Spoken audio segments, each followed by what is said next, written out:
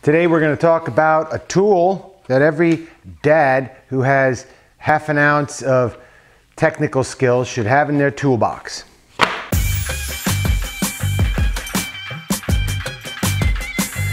Hey there, NJRoute22.com here with a quick little tool tip.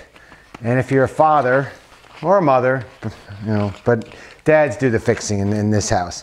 One thing I think everybody should have, if you don't like wasting money and throwing out broken toys and like fixing broken toys, is a set of these triangle tip screwdrivers.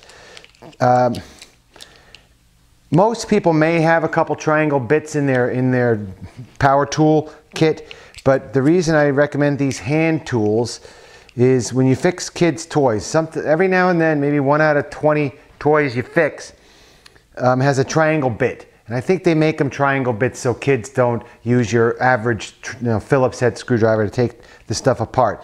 It's sort of tamper-proof. But the reason I like these triangle screwdrivers is because of the long, skinny shaft.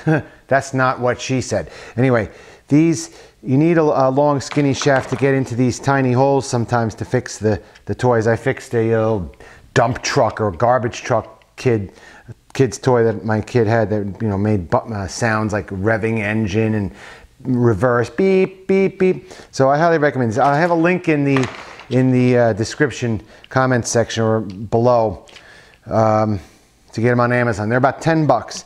They're all made in China, of course, but this is a very good tool kit to have, and I think it works on some computer items as well. So if you're a dad or a competent individual that likes fixing kids' toys instead of throwing them out, they'll come in handy. You may not need them too frequently, but it's good to have them. So that's it. If you like the video, please hit the bell or subscribe, and I'll see you next video.